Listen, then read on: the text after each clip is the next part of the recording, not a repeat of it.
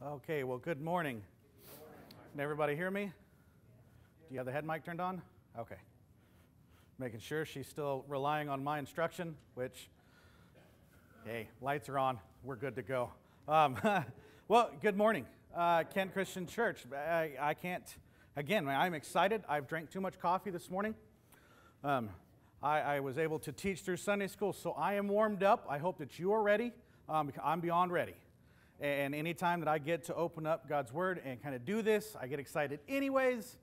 So hope you have your running shoes on. Not really. We're going to walk through this. It's going to be a great day. And I hope that you had a wonderful week. I really hope that you are able to live out some of the stuff we talked about last week, right? This new, my ministry plan, my ministry model. Hopefully you guys will come along with me in this. And that was 3 steps. Right, love God, love others, and to love Canton. And last week's message is it was a standalone message. But I really felt like it needed some follow-up over the next couple of weeks. Matter of fact, 4 weeks. We're going to be looking at next steps. So what are next steps? Well, the next steps are what you do to to finish your initial goal. Right? My initial goal is to love God, love others, love Canton. So what are my next steps? And if you missed last week's message, you can jump on the church website at www.cantoncc.com. You go to resources, and you can look at the messages there, Jim's messages. It's a great way to keep up if you miss a weekend or whatever that looks like. So what are our next steps? Well, it's easy, right? Well, to love God, right, with everything that makes you who you are, all your heart, all your soul, all your mind, everything that Yahweh created you to be is our first step. Second step is to love others. You love out of the overflow of God. And when you love others, you can't help but love Canton. Let's go ahead and open up with a word of prayer. Dear Heavenly Father, God, before we dig into your word, before we have your wisdom, and your insight speak life into our lives. God, let us humble ourselves. Remember what it is that we're doing here. God, we don't just come on Sundays because that's what we're supposed to do. God, we come on Sundays to encounter you. So God, I pray for that this morning. God, let our ears be made ready to hear, our minds made ready to understand, and our hearts made ready to accept your message for us today. God, I thank you. God, I love you. And it's in the most powerful name of Jesus I pray. Amen. So one of our goals as a church, and I'm talking about Big C Church, like global church, and I'm talking about church here, Canton Christian Church, as a body, is to grow in number. And not just number, but to grow in depth. Right? Have you ever seen a big tree? I mean, a big old tree that gets blown over in a windstorm? Crazy thing is, you can look at the roots of that tree, and they may be wide. And I mean wide, big enough that 5, 6 people can stand arm in arm and barely reach the edges. But they don't go very deep. You can look at a tree a quarter of its size, and it's standing as straight as it can be. Why is that? It's deep. Its roots may not go super wide, but I tell you what they do is they go really deep.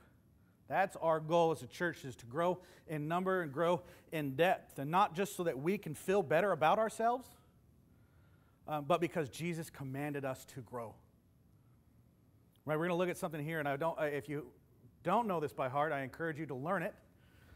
If you don't take this seriously, I encourage you to take it seriously. This last thing that Jesus said before he ascended back to heaven, and this is his closest friends. Now, this isn't a sermon he was preaching at a tabernacle or anything like that. He was talking to the men he had done life with for 3 years. They'd walked everywhere together. They'd traveled. They've had the hardships, the ups, the downs, everything that's involved in ministry and life they've walked through together. And this is what he tells his closest confidants, his friends. Matthew chapter 28, verses 18 through 20. Jesus came and told his disciples, I have been given all authority in heaven and on earth. All authority in heaven and on earth. Therefore, go and make disciples of all nations, baptizing them in the name of the Father, and in the name of the Son, in the name of the Holy Spirit. Teach these new disciples to obey all the commands I have given you, and be sure of this, I am with you even to the end of the age. This is called the Great Commission. We have all been called to be disciples, right? We've been all have been called on this mission. You have been given ownership in this. You have been given responsibility in this. We are now on mission with Jesus.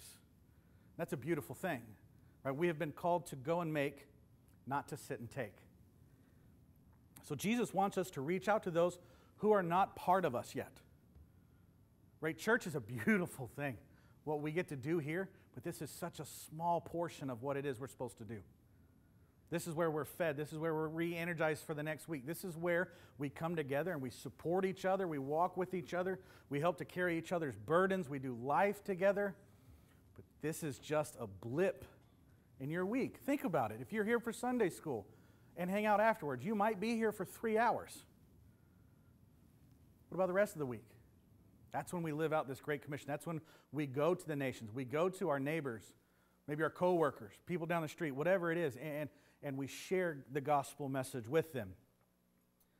Now, this isn't just to reach out to others to bring them to church, right? We don't want to bring the unchurched to church. We want to bring the unchurched to be churched. Now, if it's just about numbers and not discipleship, if it's just about numbers and not doing life, and just about numbers and not all the other intricacies that we get to do with others we're blessed with, there are easier ways to do this. I came up with 4 really easy ways to just add numbers. 1, offer swag bags. If you don't know what that is, any of the award shows that you go to now, people don't actually go for the awards that they might win. They go for the bag of goodies they get just for showing up. And it's full of expensive gifts. You don't ever, after shows, they don't talk about the awards ceremony. They break down the bag, gift by gift. Now, if we just want to bump numbers, by all means, let's give gifts. Let's just give gifts away. It'd be so much easier. How about number 2, major guilt trips? That'll get somebody here. You guilt them into coming. That's not good. Number 3, mass kidnapping. It's illegal. We'd have bumper crowds one Sunday, and the next we'd be empty. We'd be in jail. Or how about holding our service at the Chesapeake Energy Arena during halftime? Captivated audience. We'd have thousands of people for a couple hours. If it's just about numbers, man, we're missing it. Our roots are going wide, not going deep. We all know something more has to happen if the connection is really going to last. If you're going to be able to weather the storm, which Jesus tells you, you're going to have to weather storms in life. If you're going to have to weather the storm, there's got to be more to it than just coming on Sunday morning. There's more to it than just checking a box. We could get record numbers by doing these silly things of people coming to church, but then we'd have to do something the next week just as spectacular, and the week after, and the week after. And if we didn't, people lose interest and they just walk away. As great as the first week would be, the rest would just be a letdown. Now, we kind of see this every springtime. Everybody and their mother comes to church on Easter, right? In the pastoral world, you got 2 weekends. You work all year for 2 weekends. It's Easter weekend and Christmas. Because everybody and their mother comes on Christmas and Easter, especially Easter. And we love that. We enjoy that. We celebrate those people coming. We should never make them feel bad. I will never stand up here and say, hey, I haven't seen you since last year. How's life? That's not what this is about. They already get that. They feel that. So we welcome them. We love them. We do everything we can to make that experience as authentic as it possibly can be. But how discouraging is the next weekend? The hard part is people fall away. Right? How many people know someone who was once on fire for God? Now they aren't. Right? How many of us would be willing to admit that maybe this is part of our own story? That at one point we were hot for God. We were on fire. We were running. Now we struggle to even get out of bed on Sunday mornings to make it to church on time. We all have this. We all have this at some time in our lives. It's just the ebb and flow of being human. Now, there are big followaways, like when someone makes the intentional decision to walk away from God, and God mourns that choice. We mourn that choice. Now, if that has ever been you, right, or any of this has been you at all with the on fire, not so much now, you need to know that when you come back, when that fire is reignited, Jesus isn't looking down from heaven, shaking his saying, well, it's about time. He doesn't say it's too late. What he is doing, he's smiling. He's rejoicing. And he's saying, welcome home. You don't believe me? Look at the Bible. One of my favorite stories, the prodigal son.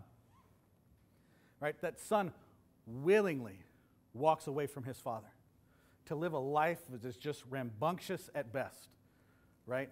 He lives a life full of selfishness and desire until he just can't anymore. He's empty, and what does he do? He comes home, and he's shunned by his dad. No. The father sees his son walking at a distance, and he runs out to meet him, and he embraces him. He welcomes him home. How much more do you think God does the same for us? With the huge followaways, like willingly walking away from God, there are subtle followaways too. People who wouldn't know it just by looking at you, but maybe, just maybe, hear me out here, your faith isn't quite as strong as it once was because of life. Maybe the struggles are heavy.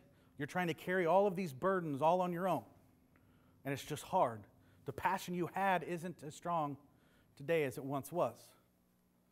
Now, those subtle ones, they can last a few months. They can last a couple of weeks, a couple of days. They can even last a couple of hours. Pastors are not immune to this. Elders are not. Leaders are not immune to this. There's a big difference, though.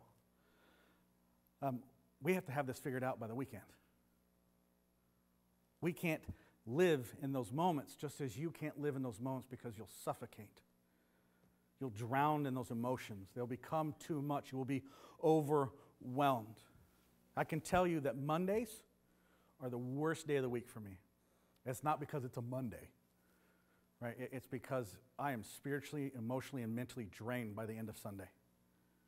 Because, and you can ask anybody that stands up here and does this, they'll tell you the exact same thing. Because it's just draining. I love it. Don't get me wrong. I do not want to do anything else for the rest of my life.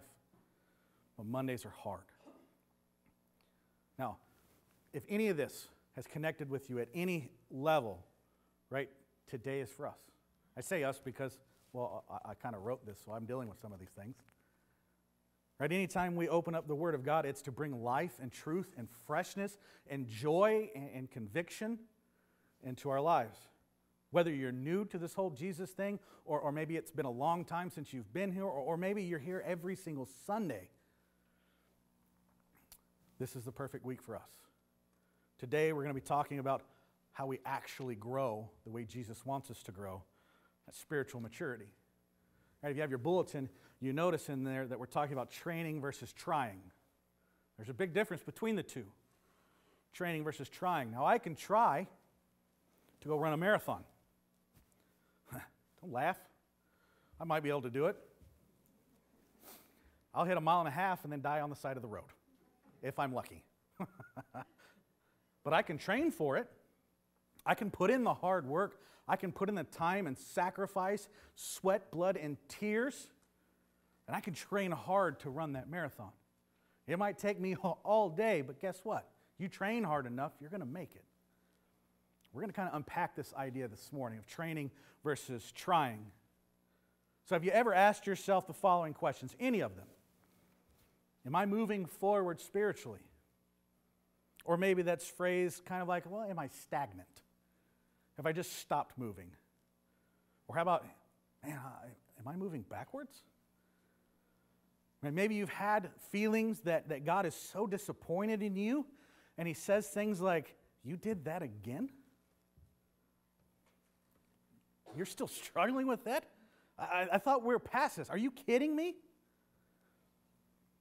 Here's something cool. Here's something great. And we see this over and over in the life of Jesus. Jesus always called people to a higher standard, but He never condemned them when they fell short. I'm going to say that again because I guarantee you someone needs to hear it. Jesus has called you to live at a higher standard, but he will never condemn you when you fall short. The Word will convict you. Oh, 100%. The Spirit will convict you in your shortcomings. But in that conviction is God's grace and His love and His mercy. Now, Jesus was the ultimate encourager. He was always cheering people on. That's why people were constantly flocking to Him. He brought life and joy and excitement to their days. Those who felt least worthy and most rejected in this world felt the most loved and accepted by Jesus. The same should be with you and with the church. Anyone and everyone is welcome, no matter their past, no matter the situation they are in. But, there's that awful but, right? But we just love them too much to leave them there. Jesus accepted you in the middle of your sin. Don't ever forget that. He just loved you too much to leave you there. It's really encouraging, for me at least, to read through the Bible and see some of my spiritual heroes going through some of the same stuff that I go through. One of my favorites is David from the Old Testament. I love King David. Right? He is a man after God's own heart. Look at his life. Think about it for a minute. He was a lying, murdering, and adulteress. I don't fall into all of those categories. Neither do you, hopefully. But he was a man after God's own heart. Our shortcomings aren't what define us. It's God that defines us. Satan knows your name and calls you by your sin. Jesus knows your sin, and yet he calls you by your name. There's a big difference. Right? We're going to look at a passage here in the book of Hebrews, where it really sounds like the whole church had faded away from God. We're going to be in Hebrews chapter 5 is our main text this morning, verses 11 through 6:3. Sounds like a bunch. It's not, I promise. But it looks like in just these short verses, like the whole church is just fallen away. Now, we need to understand that God looks at us as individuals, 100%. But he also looks at us as a body of believers. The spiritual temperature of a church is important to God. Right? We, as a church, will reproduce not just what we say, but what we do as well. Your spiritual maturity is bigger than just you. It impacts others. What if as a church we doubled? What if next Sunday there's 250 people sitting in here? Right, we've got fans all on high because we're all sweating. What if we just doubled and all the new people had the same passion and excitement for Jesus and moving forward with spiritual maturity as you do? Would that be a good thing? Or would that be a bad thing? With that terrible question lingering in our minds, let's see what God has to say. Hebrews chapter 5, verse 11. There is much more we would like to say about this, but it is difficult to explain, especially since you are spiritually dull and don't seem to listen. You have been believers so long now that you ought to be teaching others. Instead, you need someone to teach you again the basic things about God's Word. You are like babies who need milk and cannot eat solid food. For someone who lives on milk is still an infant and doesn't know how to do what is right. Solid food is for those who are mature, who through training have the skill to recognize the difference between right and wrong. Hebrews 6, verse 1. So let us stop going over the basic teaching about Christ again and again. Let us go on instead and become mature in our understanding. Surely, we don't need to start again with the fundamental importance of repenting from evil deeds and placing our faith in God. You don't need further instruction about baptisms, the laying on of hands, the resurrection of the dead, and eternal judgment. And so, God willing, we will move forward to further understanding. So what's the problem going on here in Ephesus? The people are no longer trying to understand and grow. They become stagnant. Right? These are Christians we're talking about here. These are believers. These are followers of Jesus that we're talking about. The author is not saying that they have given up on God. What he's saying is they've given up on moving forward in spiritual maturity. They're just okay. We're never called to be just okay. I hope you guys realize that we are called to strive for more. You are told to do the best you can in everything you do. Everything. Being okay is not okay. We strive for more. We don't live in that complacency. Now, this is a very weird bit of scripture here, because we're looking at this idea that these Christians, these followers of Jesus, well, they kind of given up on growing spiritually. Is it possible to be at church every weekend and no longer be trying to go closer to Jesus? The answer is yes. I don't know how you get there. I hope, and I pray I never get there, and I hope none of you do as well. But it is possible to just show up on a weekend and not really want to do anything. Right? You're just checking that box. The people in Ephesus still needed that elementary truths. Even though they had many mature believers among them, they still needed the milk. They were still not ready for solid food. Why would someone not want to grow spiritually? Have you ever thought about that question? I think it's an easy answer because it's hard and it's dangerous. Why do I say that? Well, I kind of live off a gentleman named Sinclair Ferguson. This is what he said. Spiritual growth depends on two things. First, a willingness to live according to the Word of God. Second, a willingness to take whatever consequences emerge as a result. So growing spiritually is hard. You have to live according to the Word of God, which calls you to live at a standard that you cannot meet on your own willpower, period. It's hard to live according to the Word of God because he says, love your enemies no matter what they do.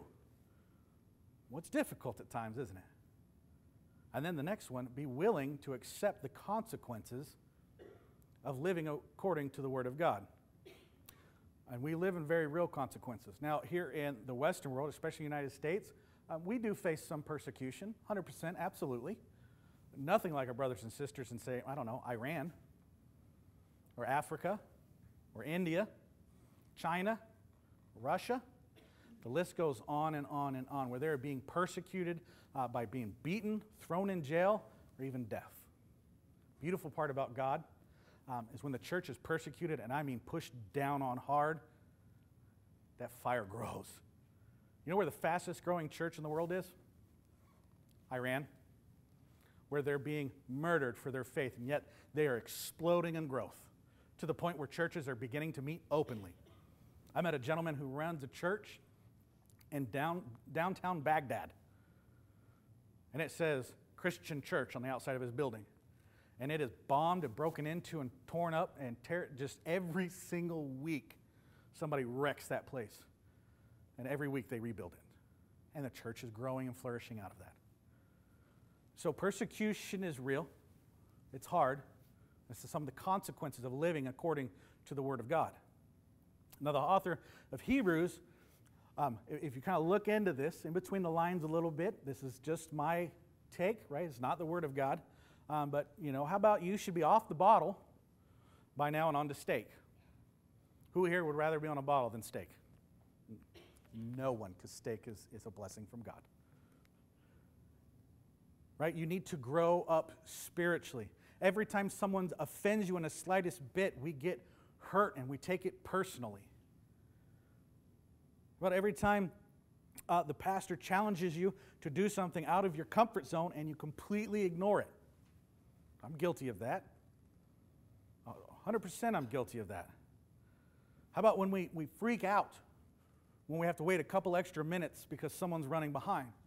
Maybe that might not be you, but my family can attest that that's me. I'm an on-time kind of guy.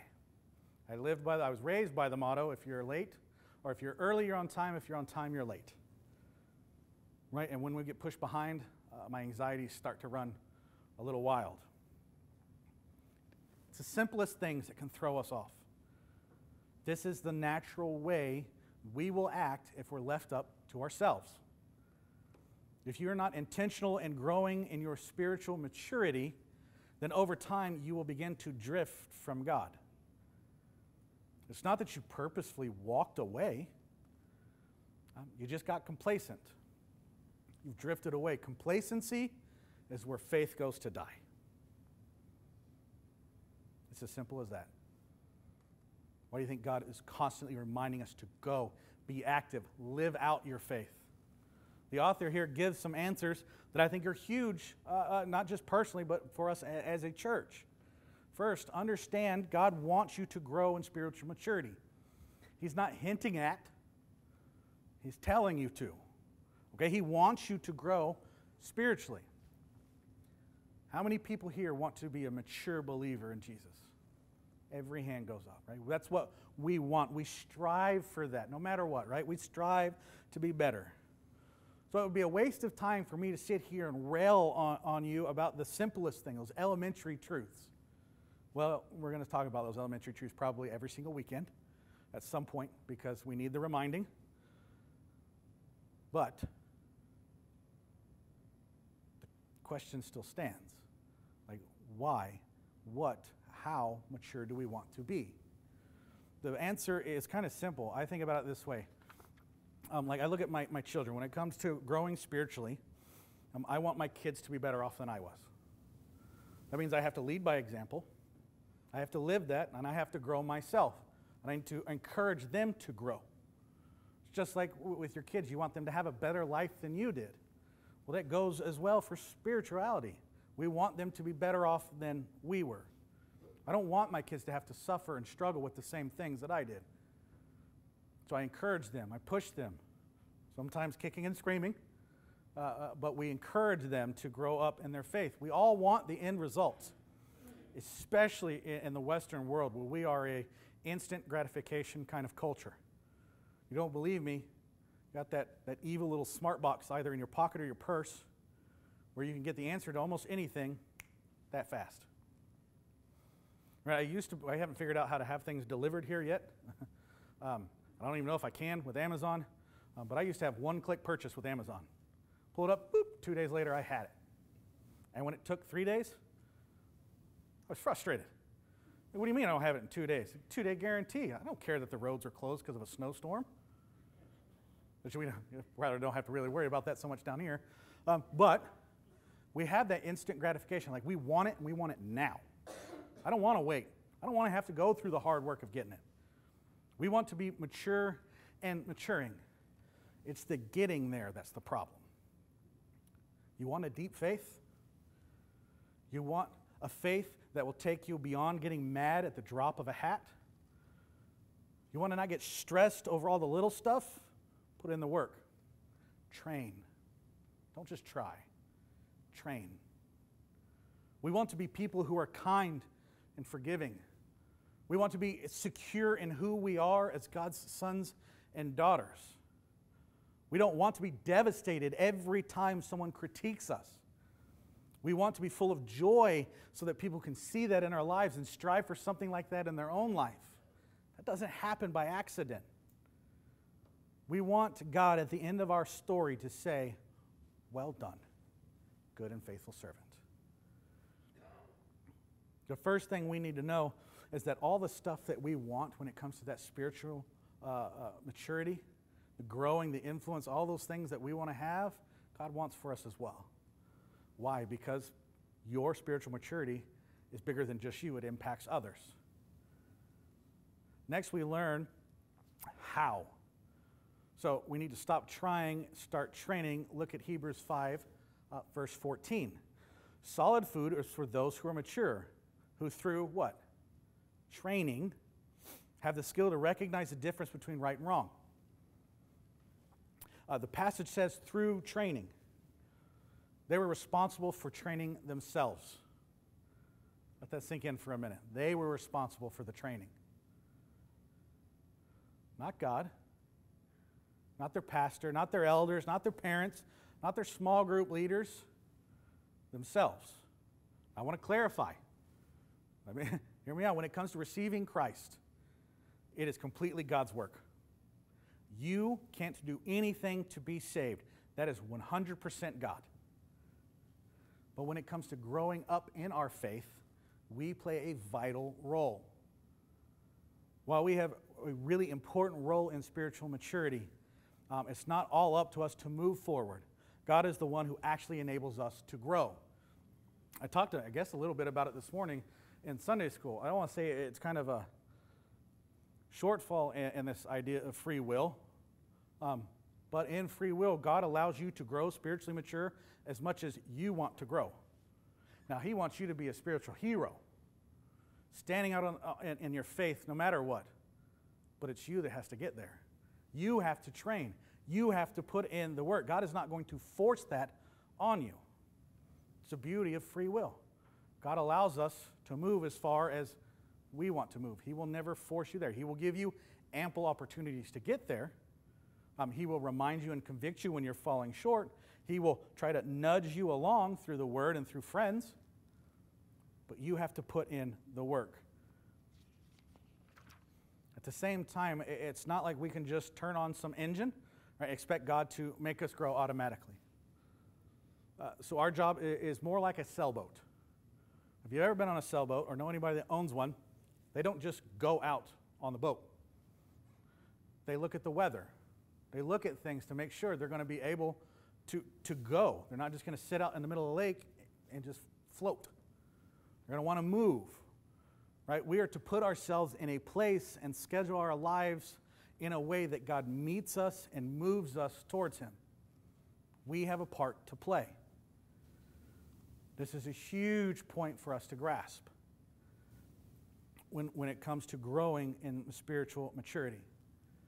Okay, we need to realize there is an immense difference between training and trying to do something. Trying is just going out and trying. If you fail, move on. Training is we go out and we fail. We try harder. We keep going out. We keep training. We keep putting ourselves out there. If you don't believe me, listen to what God has to say through the Apostle Paul, 1 Corinthians chapter 9, verse 25. All athletes are disciplined in their training. They do it to win a prize that will fade away, but we do it for an eternal prize. Okay? We, followers of Jesus, are training for something greater. He doesn't say just the athletes that train. He says, but we do it for an eternal prize, meaning we train just as hard as the athletes do, just as hard as the Olympians do. We train. Our prize is just something bigger. Training methods used to grow us, they have a Christian term for these. They're called spiritual disciplines. Now, we know about spiritual disciplines. They're valuable because they enable us to do what we could not do with our own willpower. Spiritual disciplines allow God to work through us. For example, disciplines like reading the Bible and prayer.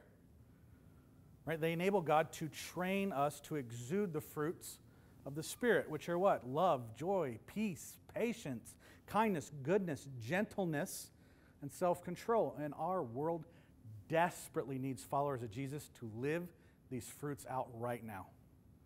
Our world is not full of love. It's not really full of joy. There definitely isn't any peace. There's absolutely no patience with someone else. There's no kindness. We very rarely ever see any goodness. Gentleness. How about self-control? No, these are absent in our world, but that's okay because, well, the world's the world. We belong to something different. We belong to a higher cause, and we get to be that match that we talked about last week. In the darkness, we are the ones that light up the world. We need to live out these spiritual fruits. A disciplined person is not someone who exercises a lot of discipline. I mean, that's part of being a disciplined person. But a disciplined person is someone who can do what is right at the right time, in the right way, with the right spirit. A disciplined person is someone God pulls along. So how do you become this disciplined person? Read your Bible and pray. Right? The Bible is the primary way that God speaks to us today. Prayer is the primary way you speak to God. And He hears you. The Creator of the heavens and the earth. Everything that's existed in all of time or ever will exist. The One, the I Am, Creator of all that, hears you and He cares. Neat side note really quick. God also wants you to be growing spiritually mature in ways that are specific to you. Not just general. He wants us all to grow better in reading our Bibles and praying every day, but He also wants you to grow in the specific ways that He has blessed you. I am not musically talented at all. That's why I'm muted during any of the singing. But there are others of you who are blessed that way. And God wants to take that blessing. He wants to grow it. He wants to use it. Allow Him to use it. There are countless disciplines to help you grow in spiritual maturity. Dallas Willard, I quoted him last week. He was a brilliant Christian professor at the University of Southern California. One of his students challenged him in a class about something he had said in a lecture. Here's what he had to say. He said, "Good comment. That seems like a great place to end today." His TA came forward, asked incredulously, "Why did you let that kid get away with that? You could have run intellectual circles around him." He responded, "I'm practicing the spiritual discipline of not always needing to have the last word."